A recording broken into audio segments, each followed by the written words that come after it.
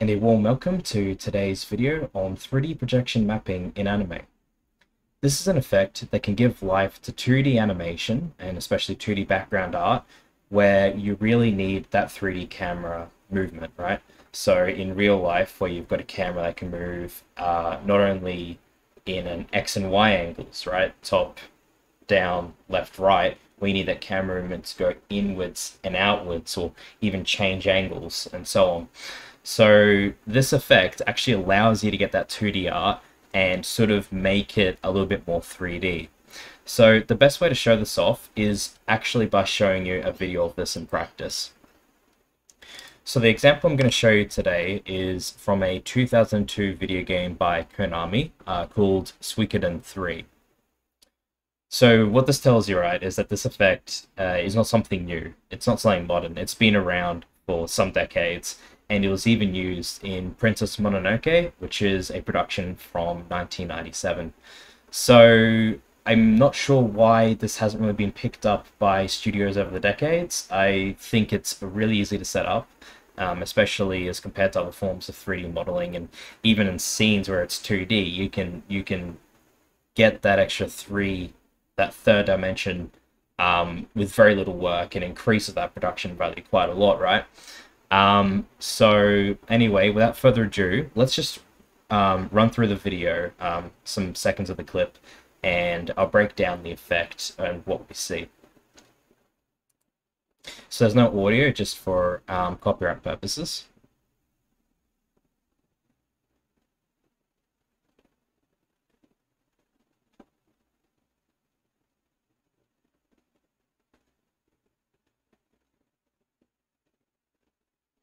All right, so you can probably tell me which of those two scenes was using 3D projection mapping. But let's go back and break these down. So the first scene is kind of a very far shot, wide shot of these planes against the cliff and a man on his dog, horse thing, fantasy, mystical creature. So what we can actually see is that the camera is looking to the right, and it's not too far away from them. And then in 3D space, we're moving backwards. It's rotating to the left. We got that tilt in there, and that shot is really dynamic. So that shot, if we limited ourselves to 2D animation, the best you could have gotten out of that was to have the camera just move from the left to the right and just zooming out a really static linear in a linear fashion. And this just would not be possible without this projection mapping technique. Now, the specifics of it is a lot more noticeable in the second use. So you can actually see that parts of the grass that's further away from the camera along the cliff edge is moving a lot slower than everything at the front. And this is kind of that parallax effect that you actually get in real life and out of cameras and live action things and things that are 3D. So that gives so much more dynamic to what's happening on screen than if it was just a large 2D image that was just flat panning. So by using this effect, you really greatly enhance it. And if I was to put a time estimate on this with a guy with pretty amateur 3D modeling skills like myself, I would say you could have achieved this in about 20 minutes or half an hour, which is really quite cheap in the sense of a production. So basically, the purpose of making this video is to actually break down this effect in a lot of detail, because I want people to know exactly how it can be done. Because I think that one of the reasons this effect isn't used so much is probably because there's kind of a lack of awareness or lack of the know-how, knowledge, right? So I've just spent time experimenting today, and there's probably much better ways of doing it. And there's some ways that I'm thinking of actually achieving this effect quite autonomously with some of the technologies that we have today.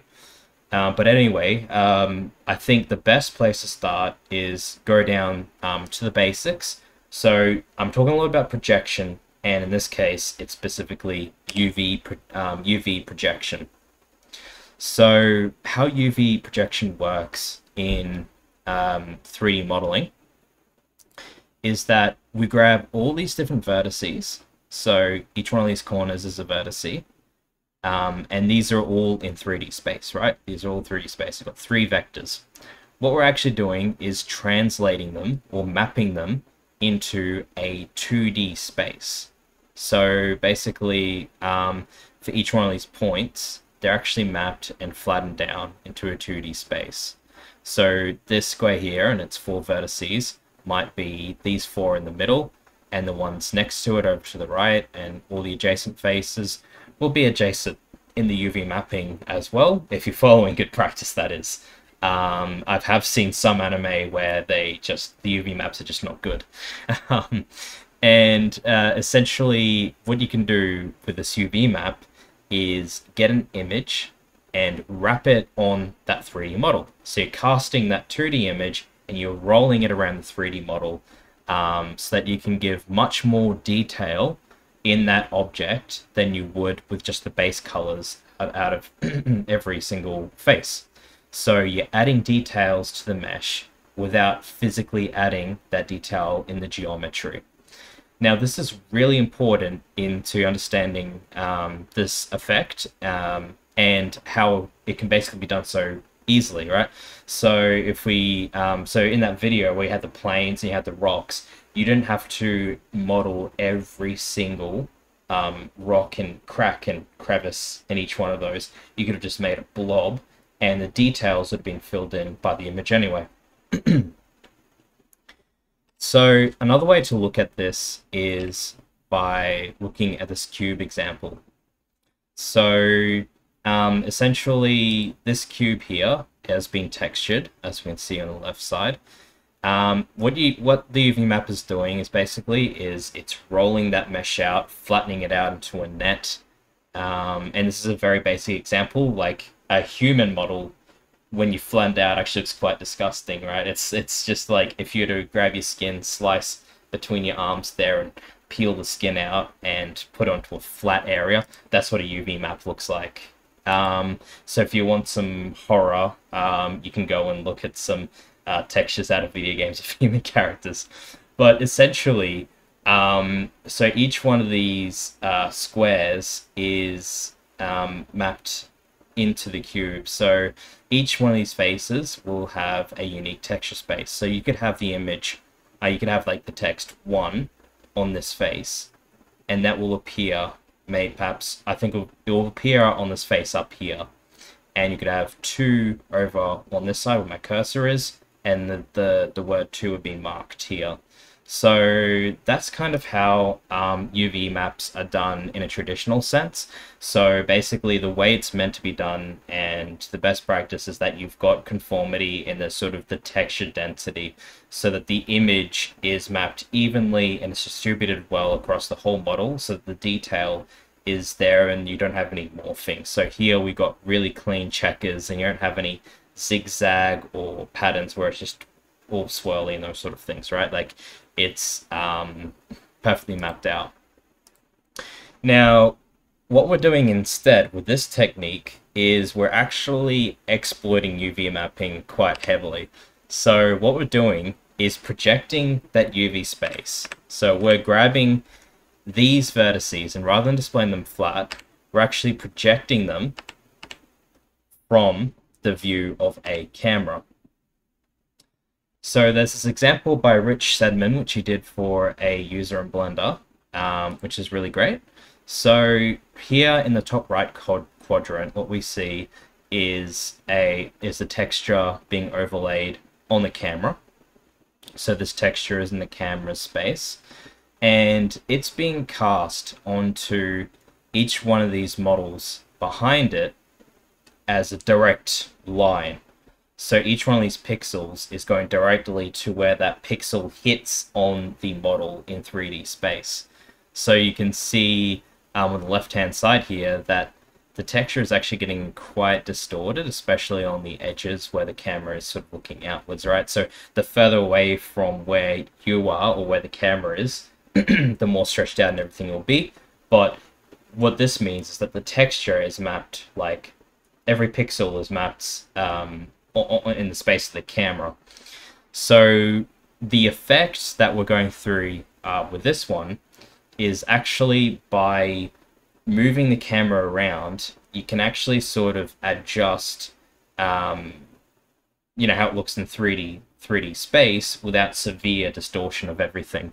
And it actually works out a lot better if you want a more traditional look, but with that 3D movement, but without going into full 3D models and with where textures might just be cartoonized and with cell shading and those sort of things. And it will never look perfect, to be blunt. But this can really get around that, and it's a whole lot easier to paint these details than it is to individually model these trees, these bushes, the grassland and everything.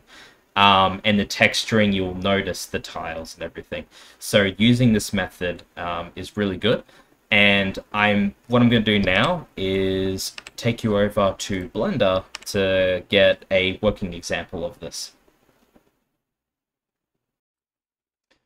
Okay, so I'm going to run through this demo two ways. So first off, I'm going to show you a finished example, albeit a pretty rough one, of this scene taken out of Non-Biote.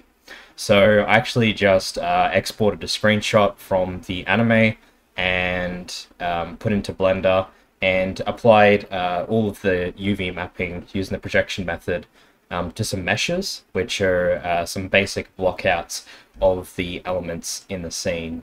So just to look at the effect. So I am in the preview right now, and I'm just going to move the camera around. So I just need to select something on the screen. So I'm going to go zoom in, and I'm going to zoom out. So we can see that there's actually that perspective distortion along the edges, rather than just a basic zoom, because this is all 3D models, right? So we can actually see things in the foreground is zooming much quicker than everything else in the background. And what we can see is even things along the edge here, like we can see there's this little light bit of dirt. If I move to the right, we can see that's getting clipped off, because this is a separate 3D mesh from everything below it. So with about 20 minutes of work, it's not perfect, but we got some basic panning that we can do like that.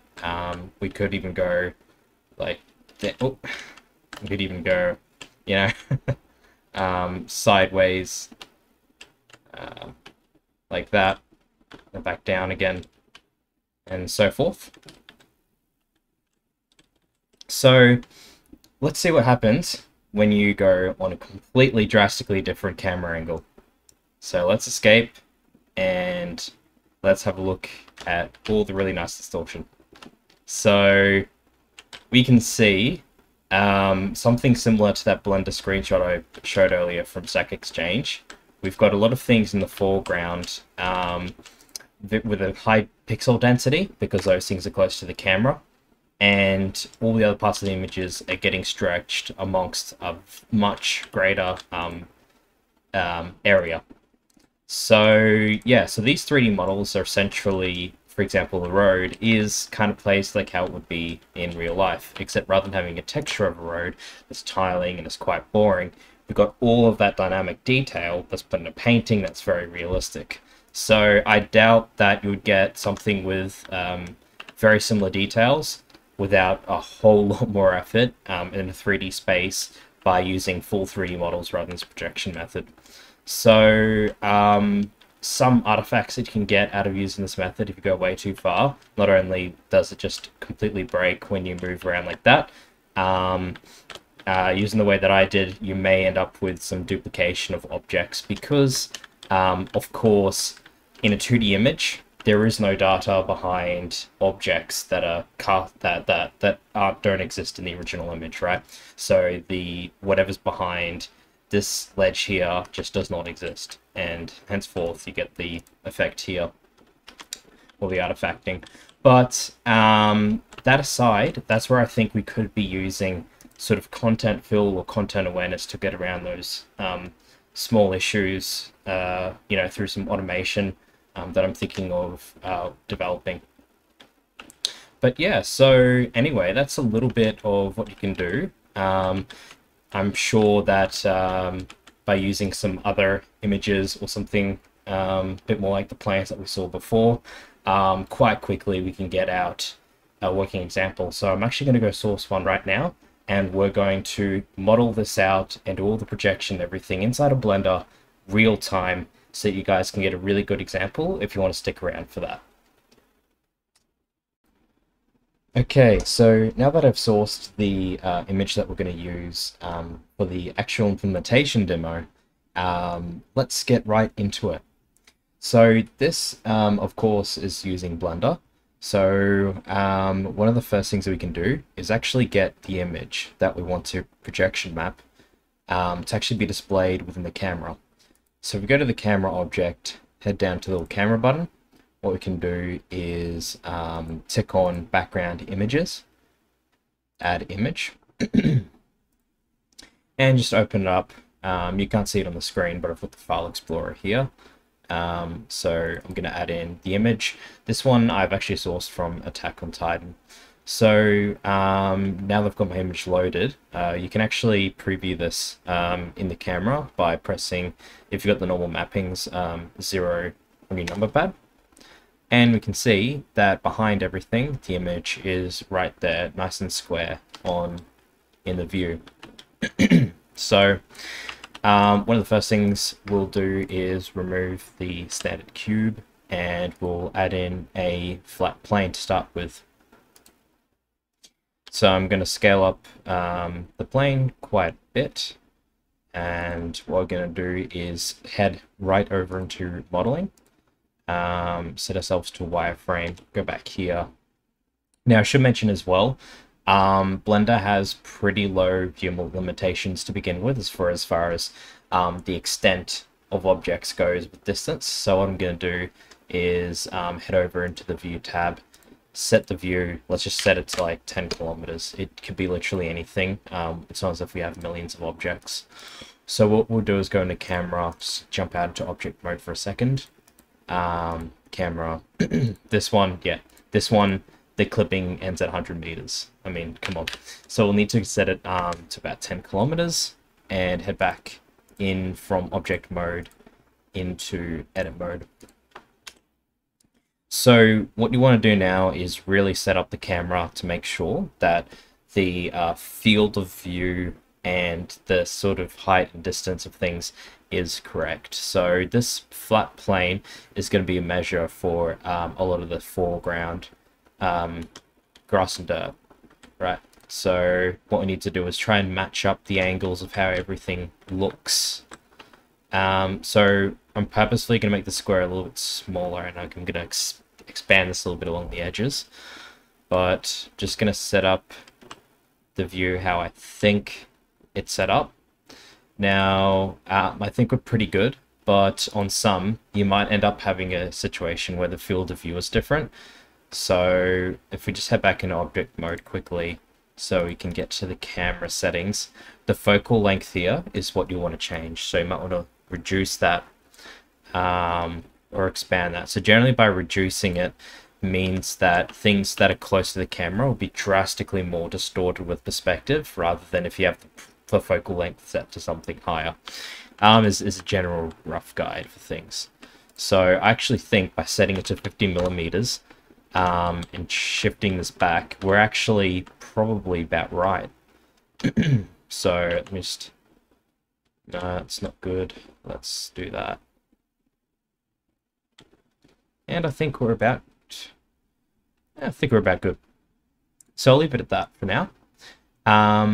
So what we want to do with this plane, I'm going to actually just align it a little bit more to how it's how the field is set up.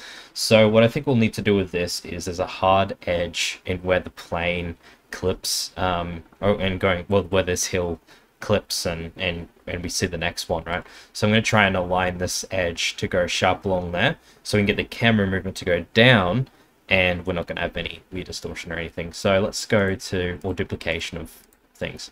So let me do this, where we'll extend this out. Now, a good thing to set the transform orientations to local. It's a little bit easier. Just get a rough guide for where things will be for now. You can also just zoom in and out like that if need be. So I think probably, yeah, leave it at that for now. Along this edge, go down like this, and move it up a little bit. Now, what we need to do is always make sure that the meshes always go right to the very end of the image. Otherwise, there'll be parts of it where it's not actually mapped to anything. So what we need to do now is probably start looking at subdividing everything. So I'm just going to subdivide along these two edges so that we can split it up this way first. So I'm going to do edge, subdivide. Do it a couple of times. Yeah, that should be fine. Now what we'll do is move these along a little bit.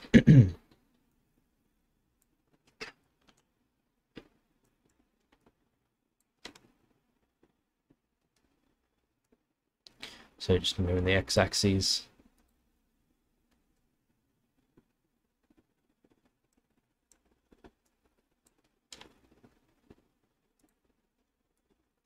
And just try to align them as close as you can. You won't get it perfect today, but maybe in a production sense, you might want to try and get this as good as you can.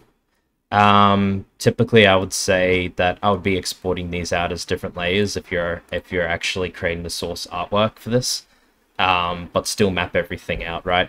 So that you still have your really nice soft stroked corners or edges to things, right? Because we're going to have a hard edge along here, but if I was actually the person creating the source art, separate it into different layers and export it that way, and then each one of these planes will be the, have their own image.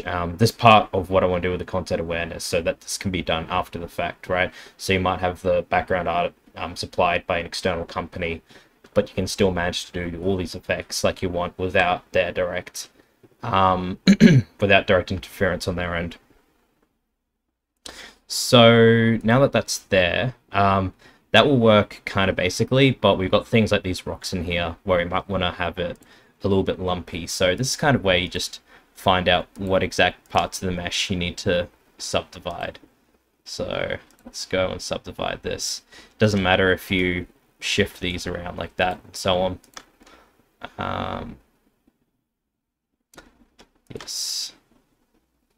Edge, subdivide. And I'm just going to actually subdivide all of that up quite a bit. Okay, so now with a plane, I'm just going to shift these up a little bit, right?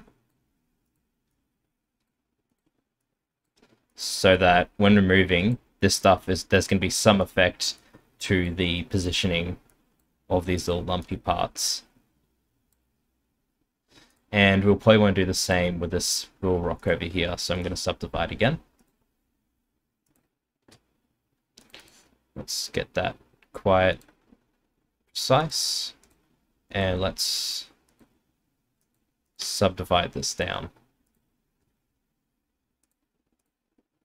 It's going to be way too hard to work with for now. So just do it like that. So what I might do is actually subdivide along here.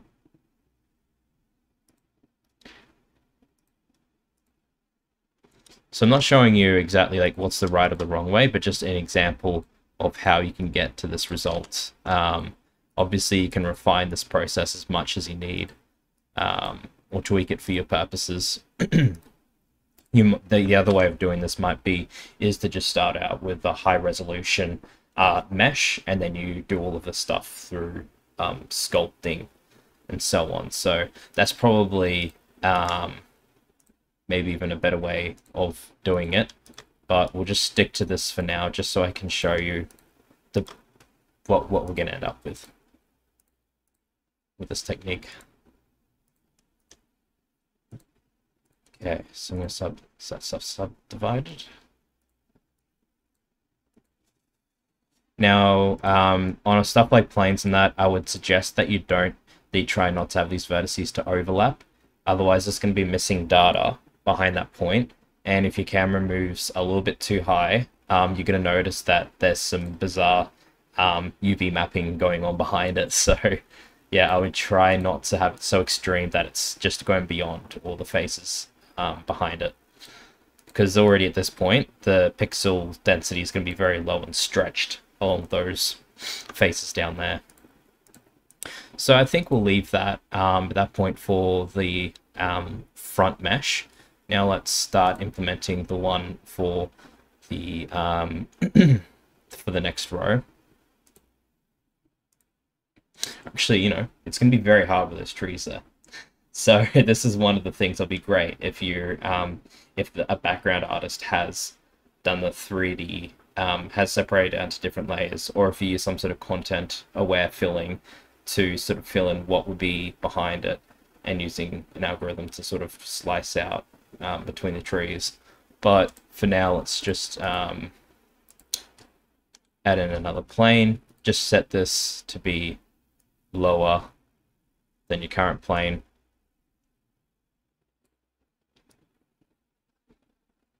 Make it a lot bigger because we know that it's quite far away, right? Quite low, quite far away. Okay, so let's rotate this around so it's a little bit, kind of goes around the edge of the hill a bit better. And I think just for the purpose of this demo, we'll leave it at that, and we'll see what we get. So what I'm going to do then, right, is you might have your very, very end background images. What you can do is just get a plane, rotate it so it's completely facing you. Just go 90 degrees here. Extend that out. Try and make it at least facing towards you a little bit. Okay, so now we've got our base meshes in, and it looks quite weird. What you want to do here is make sure that the meshes are in complete order. So it feels like that would be missing half the hill, something you can't see too well in the wireframe. So what I'll do is shift that back out, and then rescale it again. So I can see that's even, it's behind the second one there. So we'll extend that out again. That should be fine. So going back to our wireframe, we've got everything here. So what we'll need to do now is actually go into edit mode and start subdividing this up really well. So essentially, even though that there might not be that much geometry that's affected and manipulated, it will need to be subdivided quite heavily because the UV mapping is going to try and project to the nearest pixel or the nearest vertice. Like it's going to try and get a pixel from the image, get to the closest vertice. So you're going to have some distortion or heavy distortion if it's a low poly count. So what I'm going to do here is actually just triangulate the face, because I want to make sure that everything is fairly decent. And we'll just start subdividing to something crazy, right? Like just go 20 for now. What we'll do is just to clean up, decimate geometry a little bit, so we can just try and even out this ratio a little bit, I think. So that's fine. Let's start subdividing again. Yeah, that should be good. So what we'll do then is grab the second plane, and we'll need to apply the same thing. Even as far away, we need that, because remembering that the mesh should be based on the pixel density. Let's go and do this again. Now this one's going to be very easy to subdivide. I'm going to go 100, right? And it's not going to be enough, so I'm going to do it again. So I'm going to go edge, subdivide, 1. That should be fine. Same thing for this final mesh at the end here. So I'm going to go edge, subdivide. Oops. Edge, subdivide, 100. And do it once more.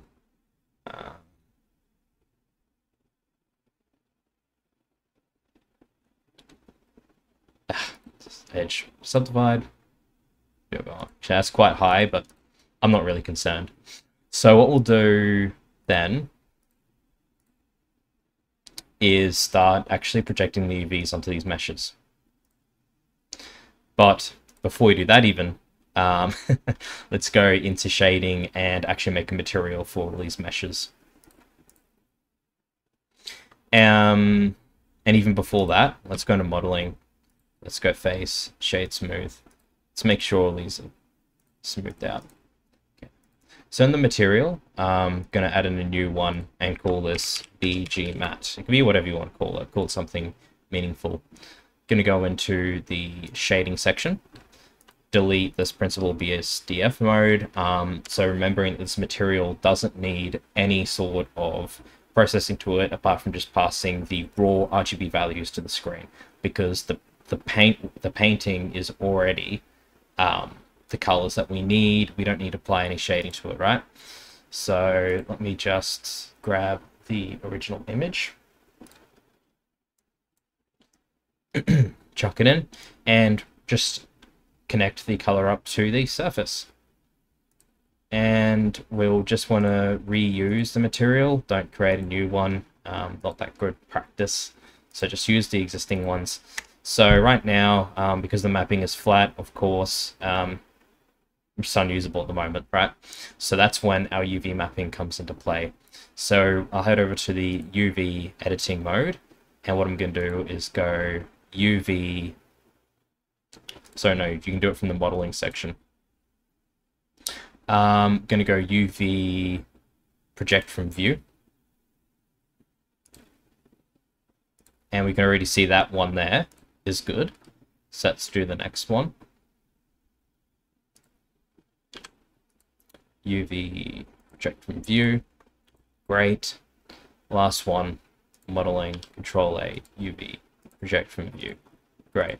So everything looks like it's matching up. So now let's go into, so now I'm interacting with the camera and I'm going in and we're getting a bit of movement there, right? So that looks pretty cool. Like that right there is a great zoom that we're getting, and you can go down and up. So the camera, right? Okay, so we don't want to go that far because it's over duplicating.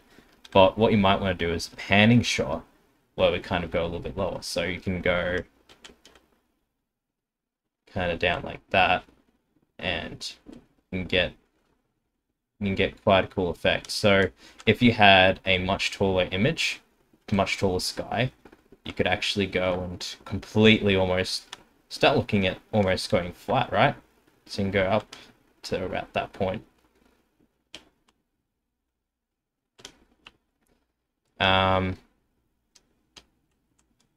Yeah, so if you've got a high-res image, you could probably even go like that.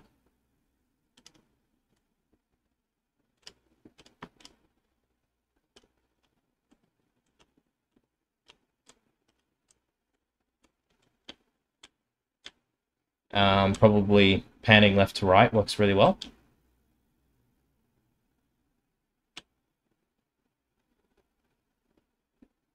And you can tell that this, yeah, like, you know, once you, if you're having a little bit of blurring along the edges there, which could take a bit of time, to, you know, merge between these two, then we could end up with something that actually looks like this is all very one piece, but with that little bit of view. So it just makes a 3D painting more dynamic, lively, and so on. It's gone way too far off the edge.